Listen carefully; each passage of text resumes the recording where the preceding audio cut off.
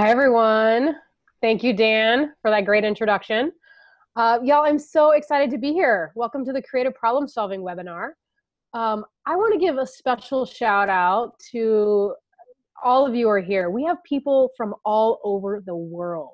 We have over 70 people joining us. People are here from Canada, Mexico, New Zealand, Istanbul, Brazil, and of course, the United States. I just think that's super awesome. So just a little overview of what we're going to do. This is a quick, fast workshop on creative problem solving, and it is fast. We could easily spend a full day or 2 days on this, but this is just a little bit of a taste. And it's going to go about an hour, and then at the very end, we'll close, we'll end it, and then we'll have a Q&A session. So if you want to stick around after that hour for question and answer, feel free to. And if you don't have questions or want to jet out, feel free to do that as well. You can see on the screen there my Twitter handle, Facebook, etc. Feel free to tweet about the experience you're having. Feel free to connect with me in those arenas if you'd like. All right, so today what we're going to do is, hold on here. Obviously, we're going to learn about the creative problem-solving process, and it's a pretty amazing process, I think. It's been around for about 50, 60 years, and can be really powerful when it's used well. So we'll talk about that, and we're going to practice with a real problem today. So in a little while, there'll be an opportunity for some of you to share a problem, a situation that you would like new ideas around, and then the rest of us are going to rally, and we're going to focus on generating ideas for one of your challenges. And the idea is so then you can see how this actually works, and then you can replicate this process back with your own folks. So that's our focus today. Definitely will be a little bit interactive as much as we can with a webinar. So we'll play with that once we get there. Just wanted to give you a little bit of background about me. I mean, Dan shared a few things. I own a company called Climer Consulting, which I have had since 2009. And through that company, I work with teams and organizations to help them be more creative, more innovative. I do creativity training, team development training, leadership development work, and work with nonprofits, businesses, universities, you name it, kind of all over the US. Haven't been abroad yet doing that work, but definitely open to it. I also have a weekly podcast that I put out called the Deliberate Creative. And if you'd like to listen, it's absolutely free. A new episode comes out every Thursday. If you don't know what a podcast is, it's basically like an online radio show, except you can listen anytime you want. So you can go to iTunes or go to my website and just click on podcast. And then I also have this product called Climer cards, which we'll play with a little bit, and Dan mentioned. All right, so I want to know a little bit more about who's here, who's on this webinar. So if you open up your chat box, if you haven't already, go ahead and open that. And I want you to type in your name, where are you located, and what type of work do you do? So are you working, do you work on ropes courses? Do you, are you working with adults, with kids, healthcare, whatever? And if you could put all of that in one response, that would be really helpful. Great, I see Janny is here, Marin Anderson, Paul Chapman, Nicole, Mandy from Platteville, medical laboratory technician. All right, that's cool. Hey, Kyle from Zeta Tau Alpha, New Hampshire. Wow, this is so cool. San Francisco. Okay, we have some experiential educators. No surprise, this is AEE, right? Some youth, people doing youth work. Janny from Carlsbad doing team development work. All right, so we have people from all over doing a variety of things. Looks like healthcare, nonprofit adventure company, experiential education, zipline company. Hi, Debbie Bartu, good to see you. Well, health or financial services. Paul from Camp Joy. Hi, Paul. It's kind of fun to see. It's kind of fun to see a few people that I know out there. So welcome, those of you that I know, and those that I don't. All right, some people in hospitality. Somebody, Alea, I don't know if I'm saying your name right, Alea, wrote no chat box in the app, listening at my day job. Yeah, so if you're on an iPad or an iPhone or a smartphone, you may only have the Q&A box rather than the chat box, and that's fine. Both work. Um, all right, well, welcome everyone. It's fun to see who's here. All right, I'm going to try to, I want to do that because I wanted to see what type of work that you do, because I wanted to, we'll try to weave some of that in as we go. All right, thanks for the introductions. Next thing we're going to do is we're going to experiment with this. In a moment, you're going to see a link in the chat box. And Dan, if you could also put that in the Q&A box. I don't know if that's an option. Or if you got the email before the webinar, I want you to go to that link that was the Climer Cards app. And what you're going to do is you're going to click on a card that represents your definition of creativity. So let me show you on my screen what that might look like.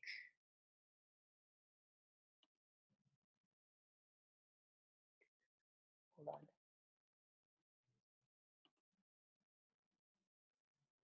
All right, so you should see a screen like this.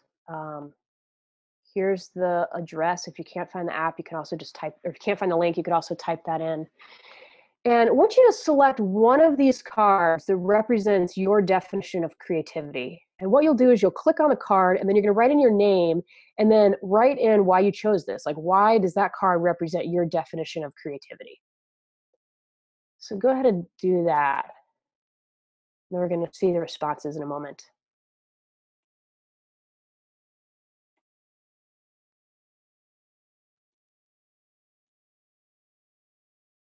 If you don't have a chat box, again, that web address you can go to for the Climer cards is right up at the top of my screen. climercards.com, or excuse me, climercards.herokuapp.com/responses/new.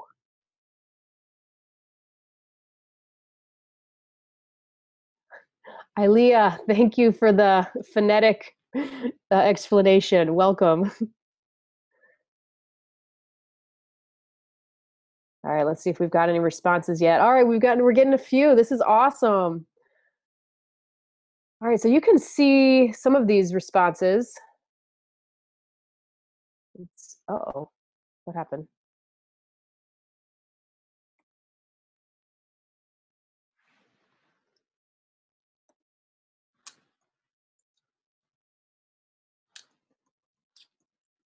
My app disappeared for some reason. All right, so here's some of the responses. So you can take a moment and read through those. Janny says, it makes me think of ideas growing. They're colorful and beautiful. Paul thinks of creativity as an inward spiral, focusing into a single point. Interesting. Con Camel says, solution under pressure, or do I have enough time to do all the creative things I want? Lynette says, thinking differently. Yep. Amy says, gears turning reminds me of getting into the creative juices flowing. Love it. Kirsten, as an extrovert, I get energy and ideas from talking with others. Great. All right, this is awesome. I love seeing your responses. All right, it's about seeing things in a new way. Awesome. All right, great. So this is just I thought it would be fun to kind of see what other people's definitions of creativity are. Marin says, creativity often has a moment of the light bulb when the creative process begins. It's the initial moment that allows the brainstorming process to continue and get even more ideas flowing. Wow, I love that, really detailed. All right, I'm gonna go on back to the slides and we'll talk about creativity here.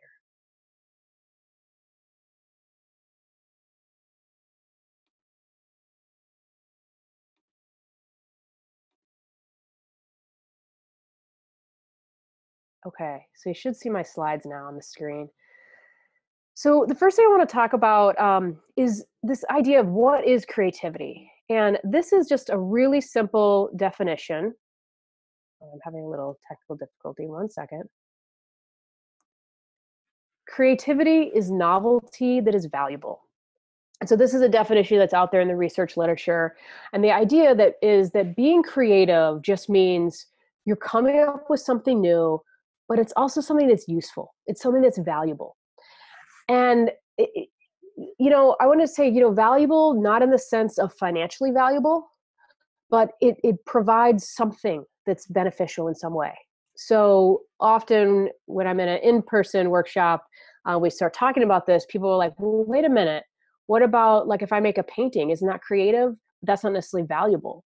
And I would push back and say, well, actually, maybe it's not valuable from a financial perspective. Maybe you're not going to sell it necessarily, but there's something, you got something out of it. So there's that process that you went through that was valuable to go through that process of painting that.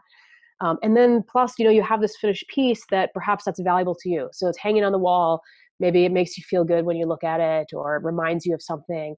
And so valuable in that sense. And I think that point about valuable is important because creativity, it's not just new and different for new and different sake, but it's something that provides, there's a purpose, there's a meaning, even if that purpose isn't a tangible purpose.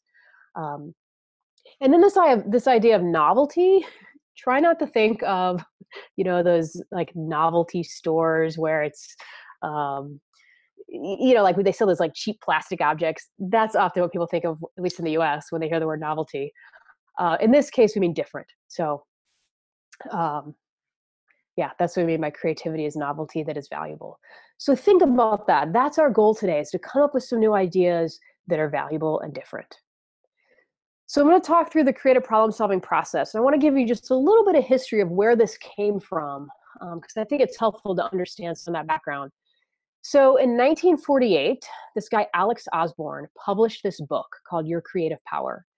And Osborne was one of the founders of the marketing firm BBDO. In fact, they're still in existence. If you ever watch Mad Men, they're often mentioned as a competitor of that Mad Men firm. But anyway, so he published this book, and this book essentially went viral. I mean, it sold 300,000 copies, which back then was a lot of books. Now we wouldn't think that was quite as special, but in this book, he explains the creative problem-solving process, and he also describes brainstorming. And Alex Osborne is credited with inventing brainstorming. And he explains the process that they used in their advertising firm to come up with ideas. And he talks about, he gets everybody together and they have a storming of the brains. And he called that brainstorming. And we're going to talk about today, I'm going to show you some different techniques to come up with ideas besides that typical brainstorming process. And I'll talk about why in a little bit. Anyway, later on in the 50s, Alex Osborne paired up with this guy, Sid Parnes, at Buffalo State University. And together they did all this research on the creative problem-solving process. And since the 50s, the process has been refined and modified. And the process was based on our natural creative problem-solving process. So when I show it to you, you may feel like, oh, I've done this before. Yeah, you probably have. The value of understanding it then helps us figure out, oh, what am I missing? What steps am I accidentally skipping? Because we inevitably will do that. Creative problem solving has been, through all this research, we have, I guess you could say, proof that people have generated millions of dollars worth of ideas from creative problem solving. In other words, they came up with an idea through this process, implemented it, and their company either made or saved millions of dollars. One company even reported a billion dollar savings. I don't know, seems like a lot, but it could have happened. So it can be very powerful. And it's not, I don't say that because it's about money, but it could be that you're saving lives, that you're impacting kids through an idea that comes up in this process. So, all right, so let's talk about the creative problem solving process. I put this candle up here because creativity does not have to be this magical, mystical, mysterious thing. It can be really straightforward. And I think that you'll see that once we talk through this process. So here it is. This is the creative problem solving process. We start out where we clarify our problem. We come up with ideas for it. We develop some of those ideas. And finally, we implement some of the solutions. We're gonna walk through this 4-step process today. Some of you will find, actually, we're gonna spend majority of our time today in the first 2 stages, clarify and ideate. We'll spend I'll just explain implement, but we're not going to actually do those. Of course, we're not going to implement the ideas on this webinar. That would be pretty funny. But what happens in this creative problem solving process is that we each have one or more preferences for one of the four areas. So some people love clarifying, some people love ideating, and so forth. Well, what happens, like for instance, I love ideating. That's one of my strengths. And I know that because there's a tool out there called Foresight, which is a thinking profile that helps you figure out which of these areas is your preference. So I love ideating. And because of that, I can pretty easily skip the clarifying process. But if I skip it, then my ideas aren't necessarily always on point. So it's important to go through the process, and I think not understanding the whole thing helps you realize, like, oh yeah, I need to clarify, even though I don't love doing it. It's important. So some of you will enjoy some parts of this more than others. The other thing is that in each of those four stages, there are two types of thinking going on. There's divergent thinking and convergent thinking, or I like to think of them as filling and filtering. So divergent thinking is when we are taking all these ideas and we are just filling the bucket with as many as we can get. Convergent thinking that's when we start critically thinking and evaluating, and we select the best ideas and we pull them out. The problem with typical brainstorming is that we end up mixing both of these at the same time, and it's very ineffective. It is much more effective to separate these types of thinking out, do some divergent thinking, and then converge and select the best ideas. In the US, at least, I think our typical education system, we are very good at teaching people how to evaluate and how to be convergent thinkers. We don't do as good of a job at teaching people how to be divergent thinkers. So we'll spend a little time on that. Some of you may have had this experience before where you or somebody in your team wants to generate some ideas for a challenge, some issue you have you want to come up with some new solutions for. So maybe in a team meeting, somebody says, okay, here's the issue we have. I just want to spend a little time brainstorming on it. Everyone's like, yeah, okay, sounds good. And so they throw out the issue, and then idea 1, idea 2, idea 3 gets thrown out. And after around idea 3 or 4, somebody says, oh yeah, we tried that before about 5 years ago and it didn't work. So I don't think we should do that. Or maybe they say, yeah, that's going to be way too expensive. We can't do that. But they give some evaluation, they give some reason that idea won't work. And usually that's the end of the brainstorming process. And then somebody might say, well, okay, we have 3 ideas. Idea number 2 sounds pretty good. What if we explore that? And then it's done. That's not really brainstorming. Brainstorming is in an hour, you're coming up with 150, 200 ideas, and you're really going divergent. And the reason that happens, that scenario I just described, is because you're mixing those types of thinking. So you want to separate those out. So we're going to work on that today. All right, we're going to start off with clarifying. So this is that part of the process where you're really just trying to figure out what the problem is. And Einstein has a saying or said that if he had an hour to save the world, he would spend 55 minutes figuring out exactly what that problem is and 5 minutes coming up with the solution. Now, we're not going to follow that exact ratio today, but I think that's important to understand that you really want to make sure you know what the problem is, because otherwise you could be coming up with ideas and you implement an idea and it goes beautifully well, but it doesn't solve your problem. That means you didn't spend enough time clarifying. So in order to clarify, or at the end of the clarifying process, we develop a challenge statement. And that challenge statement really sets us up for the rest of the creative problem solving process. And so that challenge statement there's 3 criteria. We call it the 3 Bs. And the first B is broad. B as in the letter B. So you want your challenge statement to be fairly broad. What you don't want, this is an example of not a good challenge statement, is I have to get a job with a new employer versus in what ways might I take that next step in my career that provides some reasonable income. So if you have the challenge statement of I have to get a job with a new employer, that means you're ruling out starting your own business. You're ruling out a paid internship. You're ruling out a new job within your same employer. perhaps a lateral transfer or promotion. So the way you write your challenge statement impacts the type of ideas you come up with. And that's why you want to be careful of how you write it and make sure you're really getting it, crafted well. All right, so that's broad. And then there's brief. So this would be a good one. How might I help my team be more productive? Versus, how might I create a project plan that would help me focus the energy of my team members in a direction that is mutually beneficial? I mean, it's like, it's so long that you can't even barely tell what's going on. So that's not a good challenge statement. So you want to keep it fairly brief. And finally, you want to write it in a beneficial format, so a positive way. So wouldn't it be nice if I could maintain my health? Versus, wouldn't it be nice if I could avoid being sick? Again, the way you write your challenge statement will impact the type of ideas you come up with.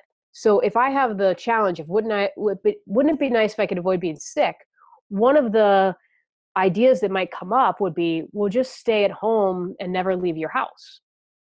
Yeah, you probably wouldn't get sick because you wouldn't be exposed to anything, but I wouldn't say you would be very healthy. Another example, wouldn't it be nice if I had a great relationship with my roommate? Versus, wouldn't it be nice if my roommate and I didn't argue?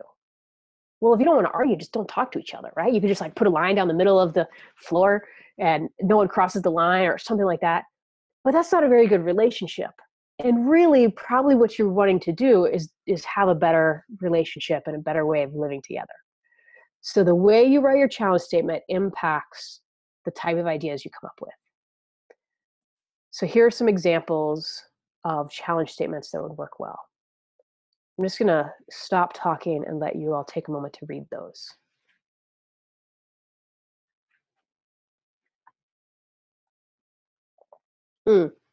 I just realized the acronym IWWM.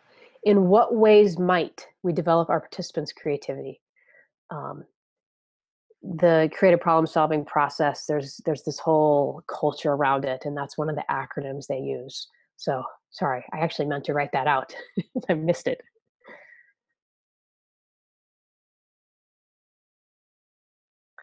So you'll notice the beginning of the challenge statement, they always start in certain ways. And here's some examples. These are some sentence stems of how the challenge statement will almost always begin with one of these. How to, in what ways might, wouldn't it be nice if, how might, I wish, it would be great if, etc. And that writing it in that way, for one, it helps it be that beneficial, meet that criteria. It also just helps it be written in like kind of an open way, that we're generating lots of ideas, not an idea, we're many ideas. So you want to write your challenge statement using one of those sentence stems, and also making it broad, brief, and beneficial. All right. So now we're going to start. This is where you all get to do some work, get to do some interaction. So I want you to come up with a challenge statement for any problem that you have. However, it needs to meet a couple criteria. One, it needs to be appropriate to share on this webinar. Two, it needs to be something where you need creative ideas for. Sometimes we have problems, we actually know exactly how to solve them. It's just a matter of doing it. That's not so helpful for right now. We're looking for something you need creative ideas for. And what you're going to do is you're going to write your challenge statement in our shared Google Doc.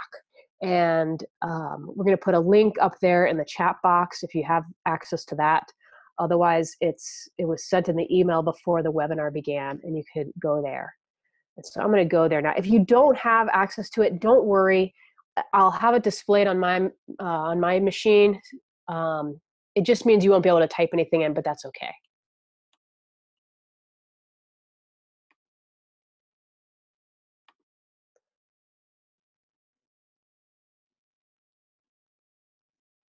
All right, so you should see a Google Doc that looks like this. If you're able to see it, if you're on that Google Doc, whoops, sorry, it should look like this. If you could just, looks like a few people are on there. Oh, awesome. I was going to say type a yes in the chat box, but we can actually tell there's people on there. All right, so hold on. Before you start typing, stop, back up. If you could type down here, so not above the word clarify, but underneath, where it says, in what ways might we serve more people through our ropes course program? So that's one example. Just go ahead and type in whatever your challenge statement is, and let's see what we can get. Go ahead. Hopefully this will work for all of us typing at the same time. It's gonna be a little crazy. Make sure you're typing on a new line all by yourself. I don't know if this is gonna work to have 70 people in a Google Doc all at once.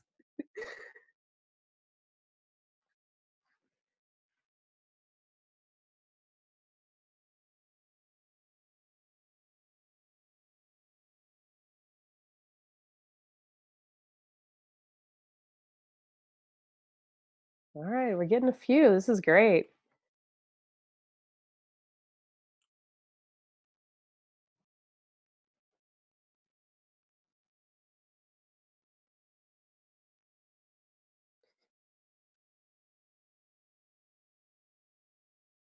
When your statement's done, just put a period or something so we know you're done typing. Or I guess actually a question mark because it is a question. Um, so in what ways might Splore, that must be a name of a program, in what ways might Splore create weekly programs for participants who age out of state programs? Oh, that's interesting. It's a good question. Um, Another one we have is how to create financial equity in our program offerings for all of our students slash families with very diverse socioeconomic backgrounds. Interesting. Yeah. In what ways can we create more revenue for venture out through, oh, they're not done typing. Um, in what ways can we engage the upper management in helping build our culture? How to better engage adults in playful activities.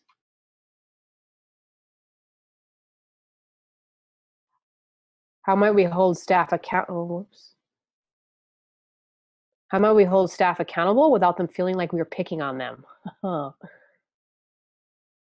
How can we utilize technology to benefit students in career development? Great. All right, these are good. Um,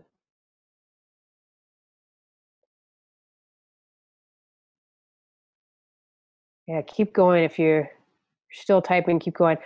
I'm looking for one that we can focus on in the next 15 minutes or so as a group, one that would be something that we all could understand. Um,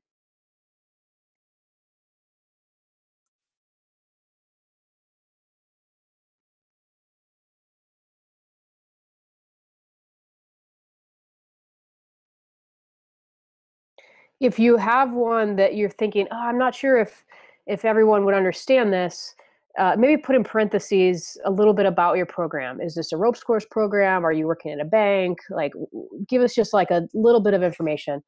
And I'll just add too that that is part of the clarifying process, is that you're really getting a lot of background information about the challenge. And we're not spending a lot of time on that today. But it might be where, before you go into coming up with ideas, you look at what's been done in the past, you look at some statistics, you're looking at, you're just getting all sorts of data essentially. So you can really fully understand what are we dealing with here. Um, yeah, so that's a part of the clarifying process.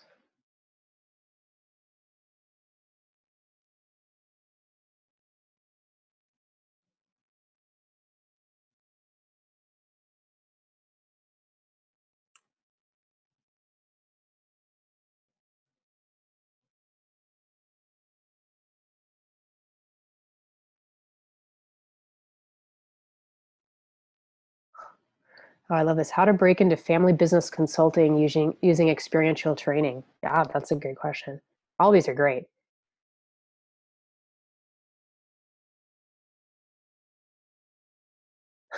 How might I go about opening my restaurant when I have no previous entrepreneur experience? People do that all the time, so that's a good question.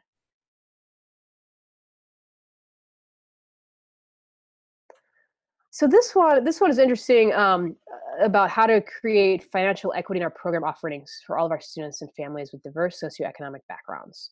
So whoever wrote this, if you want, you can type your name in there. I don't know who you are. Marin. Oh, Marin Anderson. Thank you. I hope I'm saying your name right, Marin. So Marin provided us a little bit of detail, which might make this a good one for us to focus on. So this is a school that has a week-long program where all students are participating in it. And the program and activity offerings range from free to students for up to $2,000 for international travel. So they offer some financial aid for some students if they qualify, but we're still not there. And Mara, when you say we're still not there, do you mean we still can't offer programs for everybody? She's typing.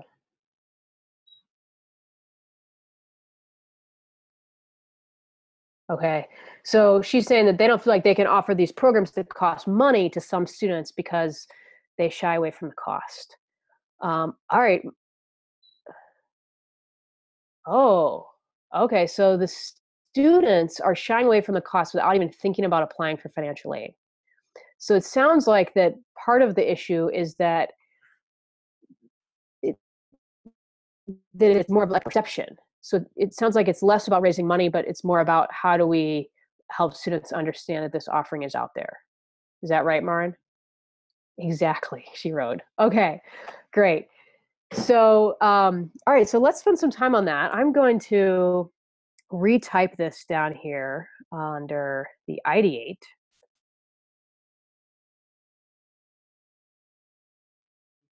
All right, well, welcome everyone. It's fun to see who's here. All right, I'm going to try to, I want to do that because I wanted to see what type of work that you do, because I wanted to, we'll try to weave some of that in as we go. All right, thanks for the introductions. Next thing we're going to do is we're going to experiment with this. In a moment, you're going to see a link in the chat box. And Dan, if you could also put that in the Q&A box. I don't know if that's an option. Or if you got the email before the webinar, I want you to go to that link that was the Climer Cards app. And what you're going to do is you're going to click on a card that represents your definition of creativity. So let me show you on my screen what that might look like. All right, so you should see a screen like this. Here's the address. If you can't find the app, you can also just type, or if you can't find the link, you could also type that in. And I want you to select one of these cards that represents your definition of creativity. And what you'll do is you'll click on the card, and then you're going to write in your name, and then write in why you chose this. Like, why does that card represent your definition of creativity? So go ahead and do that. Then we're going to see the responses in a moment. All right, let's see if we've got any responses yet. All right, we're getting a few. This is awesome. All right, so you can see some of these responses. Janny says, it makes me think of ideas growing. They're colorful and beautiful. Paul thinks of creativity as an inward spiral, focusing into a single point. Interesting. Con Camel says, solution under pressure, or do I have enough time to do all the creative things I want? Lynette says, thinking differently. Yep. Amy says, gears turning reminds me of getting into the creative juices flowing. Love it. Kirsten, as an extrovert, I get energy and ideas from talking with others. Great. All right, this is awesome. I love seeing your responses. All right, it's about seeing things in a new way. Awesome. All right, great. So this is just I thought it would be fun to kind of see what other people's definitions of creativity are. Marin says, creativity often has a moment of the light bulb when the creative process begins. It's the initial moment that allows the brainstorming process to continue and get even more ideas flowing. Wow, I love that, really detailed. All right, I'm gonna go on back to the slides and we'll talk about creativity here. Okay, so you should see my slides now on the screen. So the first thing I want to talk about is this idea of what is creativity. And this is just a really simple definition. I'm having a little technical difficulty. 1 second. Creativity is novelty that is valuable. And so this is a definition that's out there in the research literature. And the idea that is that being creative just means you're coming up with something new, but it's also something that's useful. It's something that's valuable. And, I want to say, valuable, not in the sense of financially valuable, but it provides something that's beneficial in some way. So often when I'm in an in-person workshop, we start talking about this, people are like, well, wait a minute. What about like if I make a painting, isn't that creative? That's not necessarily valuable. And I would push back and say, well, actually, maybe it's not valuable from a financial perspective. Maybe you're not going to sell it necessarily, but there's something, you got something out of it. So there's that process that you went through that was valuable to go through that process of painting that. And then plus, you have this finished piece that perhaps that's valuable to you. So it's hanging on the wall. Maybe it makes you feel good when you look at it, or it reminds you of something.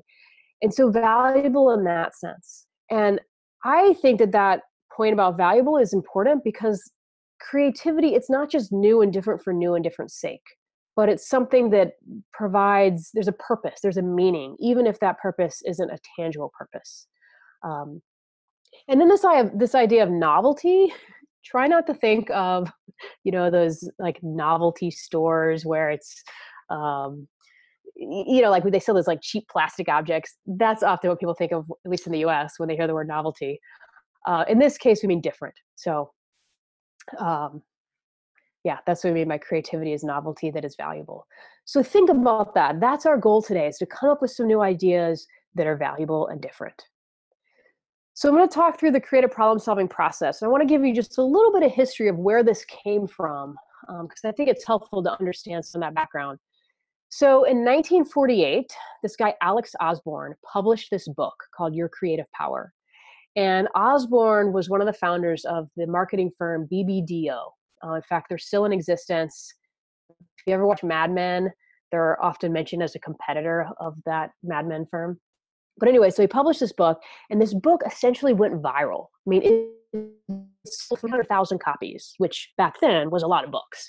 Now we wouldn't think that was quite as special, but in this book, he explains the creative problem solving process, and he also describes brainstorming. And Alex Osborne is credited with inventing brainstorming. And he explains the process that they used in their advertising firm to come up with ideas. And he talks about, he gets everybody together and they have a storming of the brains. And he called that brainstorming. And we're going to talk about today, I'm going to show you some different techniques to come up with ideas besides that typical brainstorming process. And I'll talk about why in a little bit. Anyway, later on in the 50s, Alex Osborne paired up with this guy, Sid Parnes, at Buffalo State University. And together they did all this research on the creative problem solving process.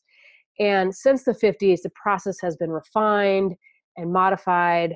And the process was based on our natural creative problem solving process.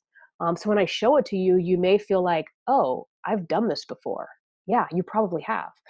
The value of understanding it then helps us figure out, oh, what am I missing? What steps am I accidentally skipping? Because we inevitably will do that. Creative problem solving has been, through all this research, we have, I guess you could say, proof that people have generated millions of dollars worth of ideas from creative problem solving. In other words, they came up with an idea through this process, implemented it, and their company either made or saved millions of dollars. One company even reported a billion dollar savings. I don't know, seems like a lot, but it could have happened. So it can be very powerful. And it's not, I don't say that because it's about money, but it could be that you're saving lives, that you're impacting kids through an idea that comes up in this process. So, all right, so let's talk about the creative problem solving process. I put this candle up here because creativity does not have to be this magical, mystical, mysterious thing. It can be really straightforward. And I think that you'll see that once we talk through this process. So here it is. This is the creative problem solving process. We start out where we clarify our problem. We come up with ideas for it. We develop some of those ideas. And finally, we implement some of the solutions. We're gonna walk through this 4-step process today. Some of you will find, actually, we're gonna spend majority of our time today in the first 2 stages, clarify and ideate. We'll spend I'll just explain, we're not gonna actually do those. Of course, we're not gonna implement the ideas on this webinar. That would be pretty funny. But what happens in this creative problem solving process is that we each have one or more preferences for one of the four areas. So some people love clarifying, some people love ideating, and so forth. Well, what happens, like for instance, I love ideating. That's one of my strengths. And I know that because there's a tool out there called Foresight, which is a thinking profile that helps you figure out which of these areas is your preference. So I love ideating. And because of that, I can pretty easily skip the clarifying process. But if I skip it, then my ideas aren't necessarily always on point. So it's important to go through the process. And I think not understanding the whole thing helps you realize, like, oh yeah, I need to clarify, even though I don't love doing it. It's important. So some of you will enjoy some parts of this more than others. The other thing is that in each of those four stages, there are two types of thinking going on. There's divergent thinking and convergent thinking, or I like to think of them as filling and filtering. So divergent thinking is when we are taking all these ideas and we are just filling the bucket with as many as we can get. Convergent thinking that's when we start critically thinking and evaluating, and we select the best ideas and we pull them out. The problem with typical brainstorming is that we end up mixing both of these at the same time, and it's very ineffective. It is much more effective to separate these types of thinking out, do some divergent thinking, and then converge and select the best ideas. In the US, at least, I think our typical education system, we are very good at teaching people how to evaluate and how to be convergent thinkers. We don't do as good of a job at teaching people how to be divergent thinkers. So we'll spend a little time on that. Some of you may have had this experience before where you or somebody in your team wants to generate some ideas for a challenge, some issue you have, you want to come up with some new solutions for. So maybe in a team meeting, somebody says, okay, here's the issue we have. I just want to spend a little time brainstorming on it. Everyone's like, yeah, okay, sounds good. And so they throw out the issue, and then idea 1, idea 2, idea 3 gets thrown out. And after around idea 3 or 4, somebody says, oh yeah, we tried that before about 5 years ago and it didn't work. So I don't think we should do that. Or maybe they say, yeah, that's going to be way too expensive. We can't do that. But they give some evaluation, they give some reason that idea won't work. And usually that's the end of the brainstorming process. And then somebody might say, well, okay, we have 3 ideas. Idea number 2 sounds pretty good. What if we explore that? And then it's done. That's not really brainstorming. Brainstorming is in an hour, you're coming up with 150, 200 ideas, and you're really going divergent. And the reason that happens, that scenario I just described, is because you're mixing those types of thinking. So you want to separate those out. So we're going to work on that today. All right, we're going to start off with clarifying. So this is that part of the process where you're really just trying to figure out what the problem is. And Einstein has a saying or said that if he had an hour to save the world, he would spend 55 minutes figuring out exactly what that problem is and 5 minutes coming up with the solution. Now, we're not going to follow that exact ratio today, but I think that's important to understand that you really want to make sure you know what the problem is, because otherwise you could be coming up with ideas and you implement an idea and it goes beautifully well, but it doesn't solve your problem. That means you didn't spend enough time clarifying.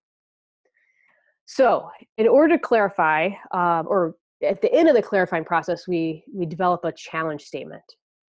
And that challenge statement really sets us up for the rest of the creative problem solving process. And so that challenge statement there's 3 criteria. We call it the 3 Bs. And the first B is broad. B as in the letter B. So you want your challenge statement to be fairly broad.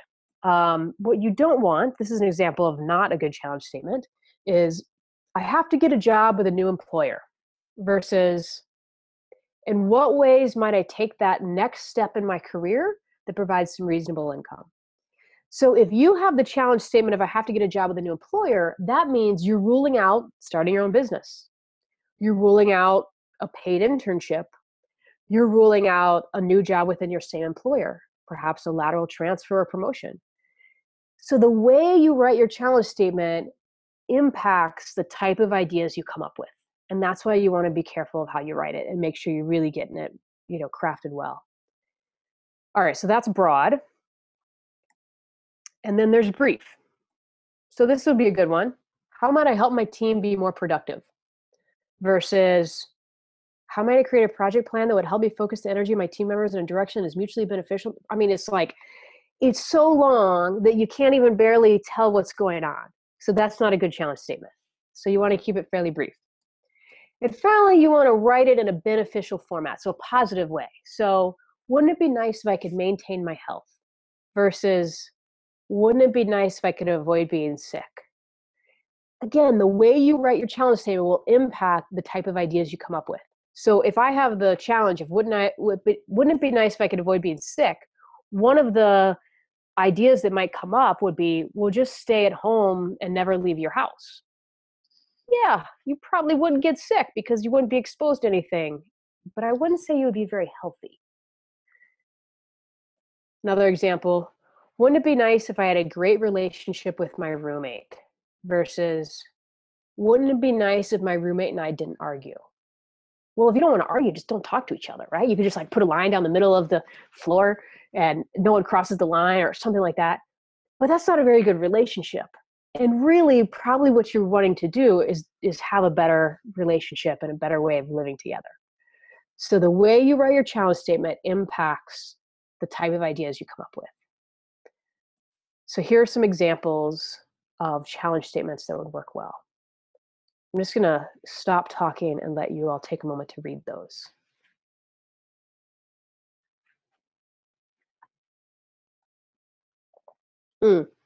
I just realized the acronym IWWM. In what ways might we develop our participants' creativity? The creative problem-solving process, there's this whole culture around it, and that's one of the acronyms they use. So, sorry, I actually meant to write that out. I missed it.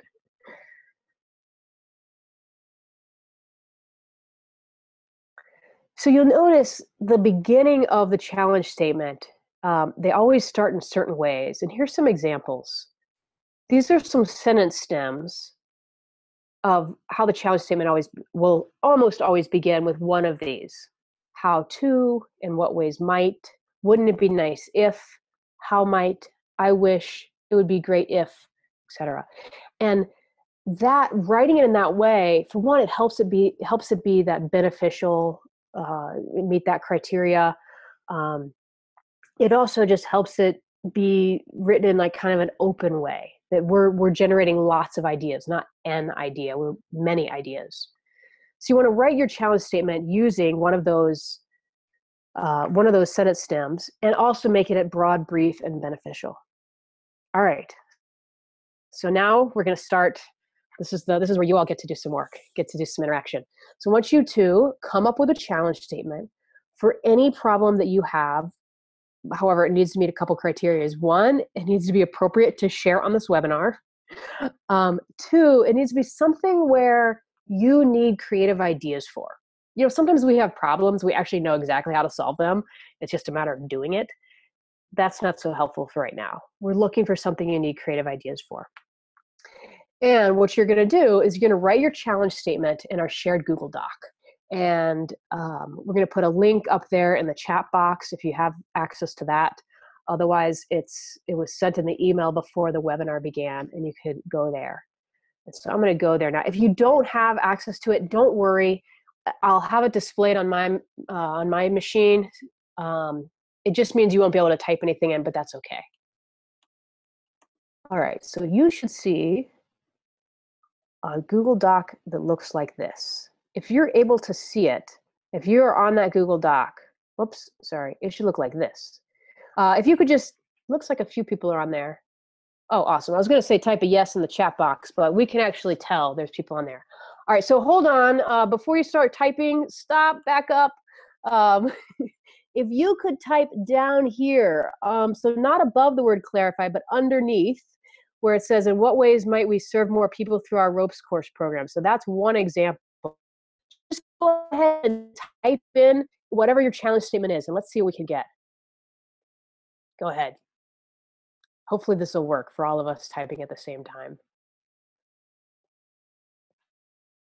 It's gonna be a little crazy. Make sure you're typing on a new line all by yourself. I don't know if this is gonna work to have 70 people in a Google Doc all at once.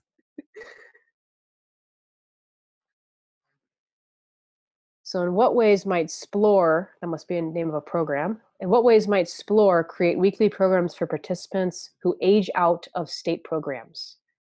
Oh, that's interesting. That's a good question. Um, Another one we have is how to create financial equity in our program offerings for all of our students slash families with very diverse socioeconomic backgrounds. Interesting, yeah. In what ways can we create more revenue for venture out through, oh, they're not done typing. Um, in what ways can we engage the upper management in helping build our culture? How to better engage adults in playful activities.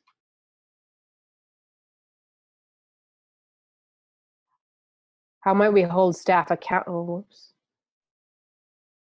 How might we hold staff accountable without them feeling like we are picking on them?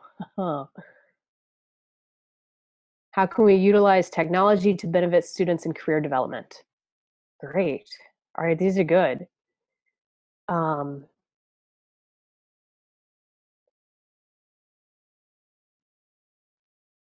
yeah, keep going if you're still typing, keep going. I'm looking for one that we can focus on in the next 15 minutes or so as a group, one that would be something that we all could understand. If you have one that you're thinking, oh, I'm not sure if everyone would understand this, maybe put in parentheses a little bit about your program. Is this a ropes course program? Are you working at a bank? Like, give us just like a little bit of information.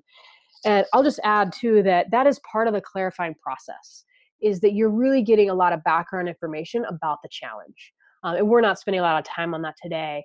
But it might be where, before you go into coming up with ideas, you look at what's been done in the past, you look at some statistics, you're looking at, you're just getting all sorts of data essentially. So you can really fully understand what are we dealing with here.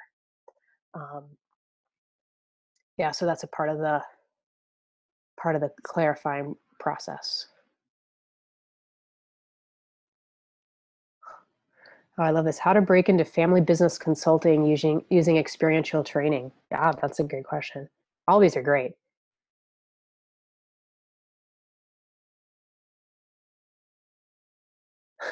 How might I go about opening my restaurant when I have no previous entrepreneur experience? People do that all the time, so that's a good question.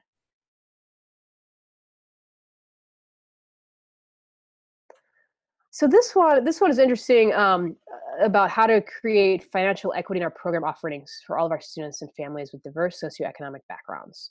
So whoever wrote this, if you want, you can type your name in there. I don't know who you are. Marin. Oh, Marin Anderson. Thank you. I hope I'm saying your name right, Marin. So Marin provided us a little bit of detail, which might make this a good one for us to focus on. So this is a school that has a week-long program where all students are participating in it. And the program and activity offerings range from free to students for up to $2,000 for international travel.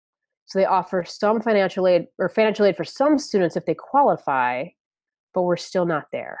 And Mara, when you say we're still not there, do you mean we still can't offer programs for everybody? She's typing.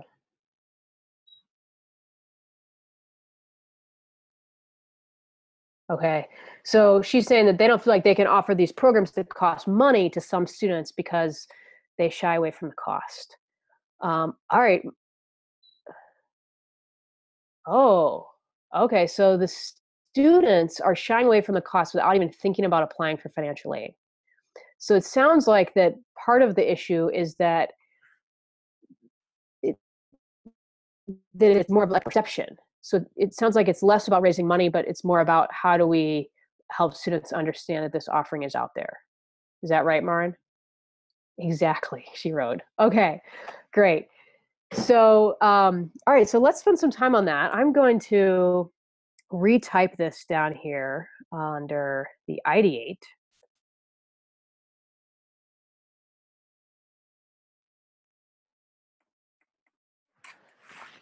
Um, Sorry, whoever wrote this, How do I find the money to start my own experiential ed center? I'm going to just move that up here. Oh, I see. You already did. Oh, nice. All right. So here's the challenge statement. Mara, tell me what you think. How to raise awareness of the scholarship / financial aid that our school has for student programs.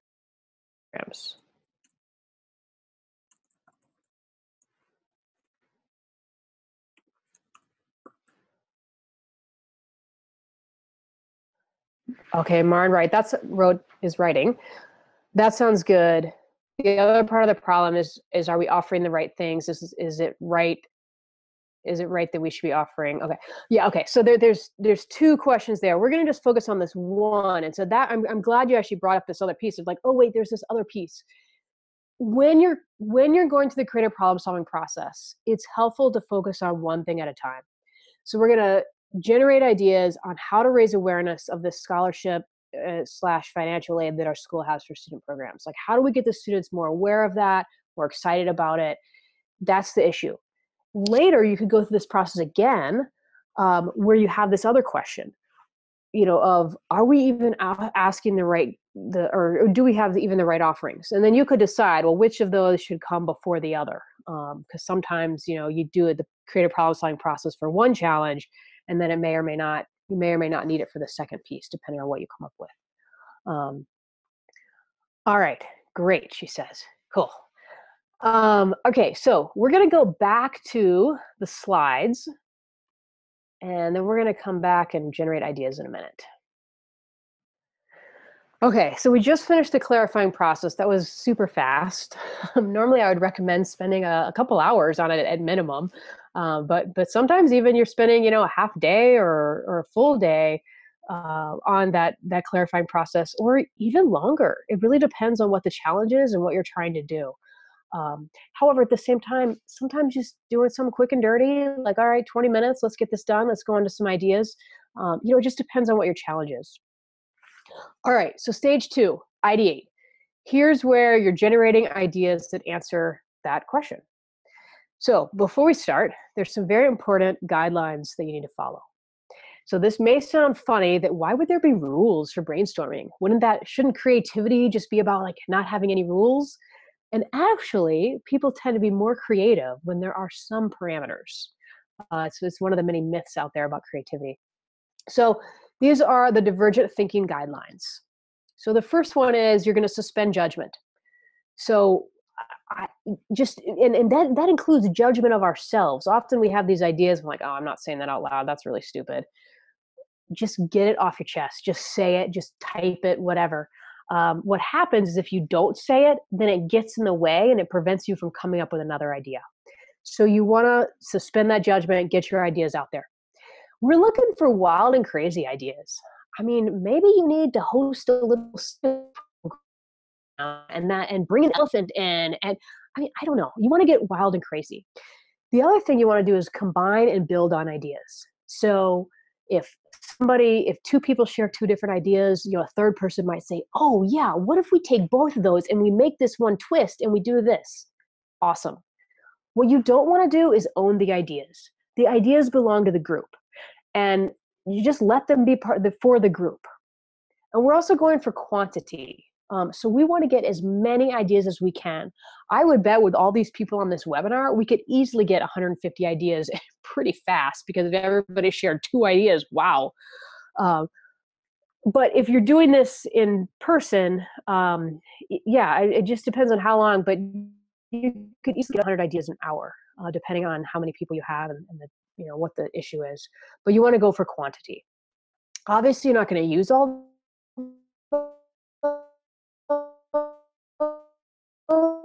but then the making process. All right, so how we're going to do this today is we're going to do a little brain writing process, because we can't really do it verbally. And actually, brain writing is really a good start anyway. If you want, you can go ahead over to the Google Doc and just quickly start writing ideas in that ideate section. And I'm just going to explain a couple things more. If you're doing this in person, I am a big fan of Post-it notes. I go through a lot of Post-it notes in an ideation session. And everybody gets a little Post-it pad, and I tell them, write down ideas as fast as you can, one idea per Post-it note. And usually I give them a marker, like a thin marker, like say a Sharpie, for two reasons. One, I want those ideas to be readable if we post them on a wall. So I put them up on the wall, and if I'm standing 3-4 feet away, I want to be able to read the ideas. The second is, with a marker, you can only go in so much detail. So, the idea should just be a sentence long or something. It doesn't need to be a huge, well-developed idea. I use brain writing all the time. And then, once you have them up, everybody's, maybe give everyone time to write 5 ideas. So maybe that's, 5 minutes, 7 minutes or something. And then start verbally sharing the ideas. And people can share their own idea verbally, like say the idea and then post the Post-it note up on a wall. Or depending on the situation, you could have them all up there and then sort of do a little gallery walk where everybody's reading them. But somehow you want to get everybody reading the ideas or hearing the ideas. I also like to start with writing first because it helps people think. Not everybody is good at generating the ideas verbally really fast. And I think that in the classic brainstorming, that's what we do. And then some people, they don't think that fast. They don't think that way. Maybe they're more introverted or, so that's one problem with sharing the ideas verbally. The other is that it can actually make the group go in a certain direction that may not be the best direction. And sometimes when you just start quietly writing the ideas by yourself, it makes it a little easier to share, it makes it a little easier to come up with like some unique and really different ideas. All right, so I'm going to go over to that Google Doc and let's see what we have going on over there. Oops.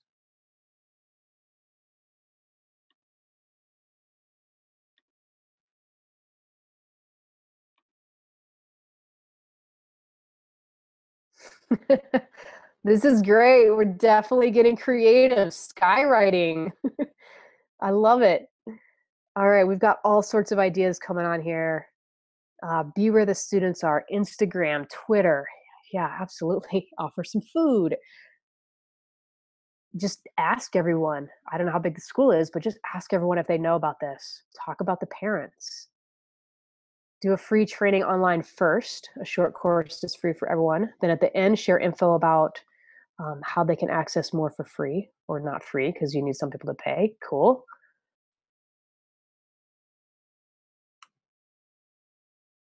Have a time that people walk these kids through the assistance programs so it's not overwhelming and confusing. Support them in the process. That's a great point. Yeah, all these are really good.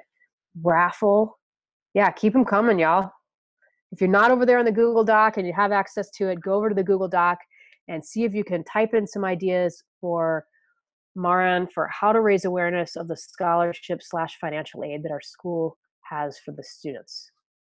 So the challenge is that the students don't necessarily know about the scholarship and the financial aid process that they have, and they want to raise the awareness to the students. Great, we've got some more here. Have a recruiter who's been through the program, talk with students, a newsletter article, testimonial, or letter from previous students, create contests like poster contests, writing contests, have the students who understand create surveys they can give each other. It looks like you all are already doing this without me having said it, but make sure you're doing one idea per line.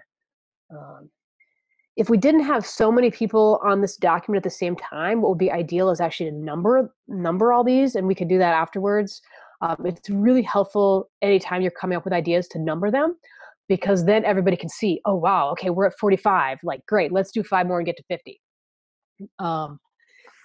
All right, it's already 150. I'm gonna go back to the slides and show you a couple other ways to come up with ideas. It looks like we could get a little more wild and crazy with these ideas. All right, so the next technique, so we just did some brain writing. So the next technique is something called associations. And this is where you're looking at images or anything, objects, and you're getting ideas for how to solve the challenge based on what you see. So up on the screen, there's a bunch of images of Climer cards. Those might prompt some ideas for you, but also just like look around the space that you're in. Like I've got this pile of paintbrushes over there. Like what idea could come out of a paintbrush? Maybe we paint a mural for this to highlight this. Maybe like get some graffiti artists in there, or kids, like have the kids do a graffiti mural to help highlight the scholarship process. But you get the idea where, I looked at the paintbrush and that sparked this idea to paint a mural, graffiti, whatever. It might be, that was like a fairly linear idea, but it could be something, more metaphorical, or, maybe looking at the elephant makes you think about creating some mnemonics, because, we have this idea that elephants never forget, and that leads to memory, and, so forth. So associations are another tool you can use. So looking at those images, look around the space, keep coming up with ideas, keep putting them in a Google Doc. I'll give you a minute to do that, and then we're going to go on to a third technique. Oh, these are great. Interview students and find their exact words to address their obstacles in joining your program. And then exact words is in all caps. Let's get wild and crazy, y'all. I want to see some really weird ideas out there. International Food Night, video applications instead of a paper application. Having the alums do a phone tree. Awesome. All right. I'm going to share one more technique for coming up with ideas. And this technique is called Scamper. And Scamper is an acronym. And the purpose of it is to, again, just help you get more wild, more crazy, more unique, more novel with your ideas. I mean, that's what creativity is all about. And the way you use Scamper is, first, it stands for substitute, combine, adapt, modify, maximize, minimize, put to other uses, eliminate, or reverse. And so you might take an existing idea that's already up there, and then you might substitute something, or you might combine some ideas. Or what if you took an idea that was up there and you maximized it, you made it gigantic, or maybe you made it really miniature and really tiny. So see if you can come up with some ideas using one of these 7 verbs here, I guess. Is there a way you can modify, minimize, eliminate? What if you take out a piece? What if you, for instance, what if you didn't have an application process? Then what? How would you come up with, how would you find the students? What if you just eliminated the process completely? Or what if you reversed the process? What if they applied after they went on the program? And I know some of you are wanting to evaluate these ideas already. Oh no, that would never work. Hold off on the converging. All right, we're going to take one more look at our list of ideas, and then we're going to move on to the next stage of the process.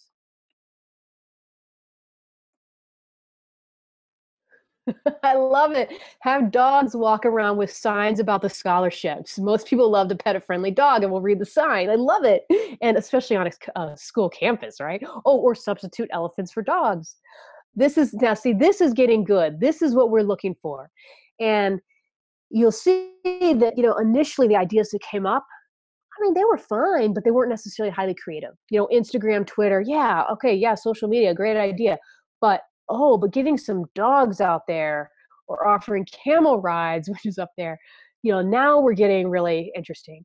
And when you're leading a creative problem solving process, it takes time to get into that higher level, or I should say higher level. It takes time to get into, those more interesting and innovative ideas. All right.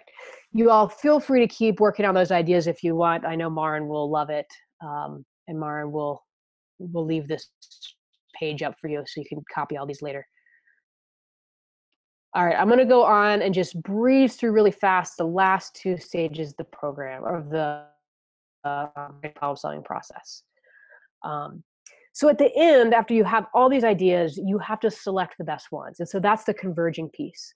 And sometimes you really can just simply pick. It doesn't have to be a highly complicated process. You could just pick, okay, let's say 5 ideas. And there's some other ways to evaluate which ones you might choose, but let's just imagine you picked 5 ideas. Then what you're going to do is you're going to take those 5 ideas and you're going to develop them further. You're going to evaluate them and really strengthen them to figure out, how do we take this idea and tweak it to be the best fit for our specific issue? And this is where you're moving really from this general idea to a true solution. And one way you can do that is something called the point technique, where you're looking at pluses of the idea, opportunities, issues, and generating thinking to solve those issues. And we don't have time to do that today, but that's a tool that you can use. And then once you've done that, your next step, of course, is to implement the ideas. And a part of that implementation is really figuring out, exploring that acceptance. So let's say we take this dog idea where you're having these little billboards on the dogs or something, and they walk around campus. A part of that, of course, is going to be get the administration to accept, hey, can we have dogs on campus for this day, for this special event? It can be helpful to develop the idea a little bit further before you start really exploring the acceptance. Anyway, I think this implementation is often what holds people up. Is they get this far and then they don't actually do anything with it. It's really rare to talk to an artist, a writer, a scientist who doesn't have more ideas. But it's this implementation, I think, that really sets people apart. And this sets apart, the Einsteins from the rest of the world, or the highly creatives from the rest of us. So don't give up on the implementation, because it is hard work. It takes time. So just a quick review. Here are the 4 stages of the creative problem-solving process. Clarify, ideate, develop, and implement. So I want to give you a few resources, because we just breezed through that really fast. The first is my podcast called The Deliberate Creative. Episodes number 3 through 8 walk through the entire creative problem-solving process.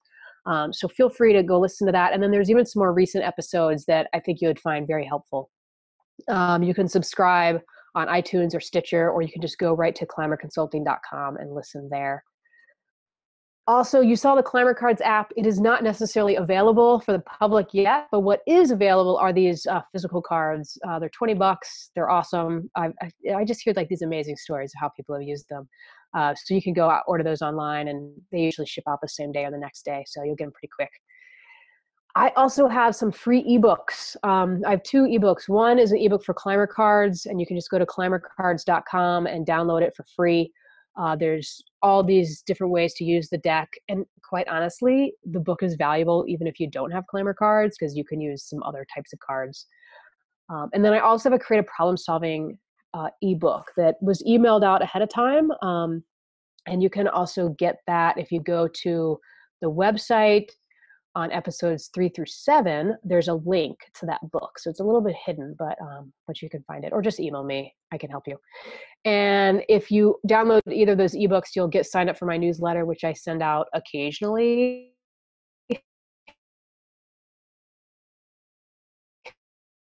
I want to do it that way. But anyway, some articles and some information will be shared with you. So I want to just do a final little closing. I would be curious to hear, type in the chat box, how will you use the creative problem solving process?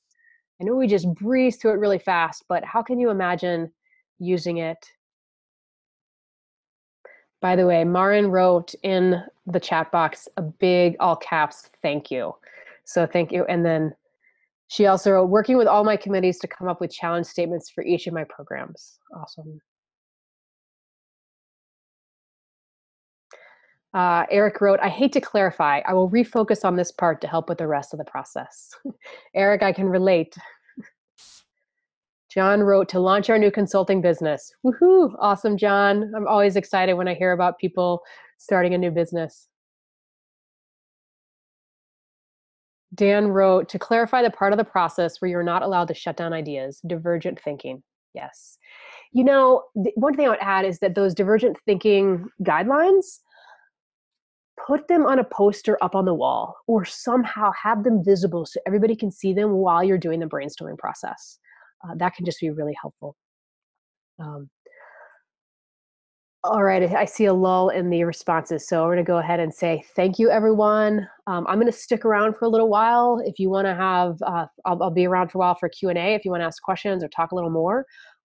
Feel free to follow me on Twitter, like my Facebook page, and definitely check out the Deliberate Creative podcast. Thank you so much for being here. And bye for everybody that's hanging up, and for everyone that's staying, just hang out for a moment.